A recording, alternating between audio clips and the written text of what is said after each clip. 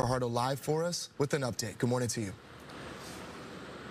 Yeah, good morning. 2 lanes of the Sepulveda Pass are still closed. In fact, you can see here behind me that it goes from 6 lanes to 4, and that is causing traffic to back up for miles. And the reason that the CHP has these 2 lanes closed is because they sadly are investigating a deadly accident. In fact, if you look over that way, you'll notice that Volkswagen Beetle, it hit the back of the trailer of this semi-truck.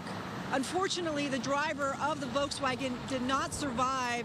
And the CHP says this happened just before 5 a.m. and when they arrived, this is what they found. The trailer, rather the semi-truck and the Volkswagen Bug were already on the side of the road.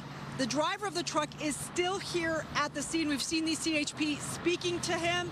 Caltrans has just brought in crews and perhaps to put out some more of these cones. In the meantime, though, again, 2 lanes of the Sepulveda Pass here are closed. The southbound lanes, by the way, we're just north of Skirball here. And at this point, the CHP says they do not know how long these lanes will be closed. So bear that in mind if you are heading into the west side on the 405 this morning. Live in the Sepulveda Pass, I'm Fajardo. Let's send it back to you. Yeah, with fatal crashes like that, it's bound to be a lengthy investigation.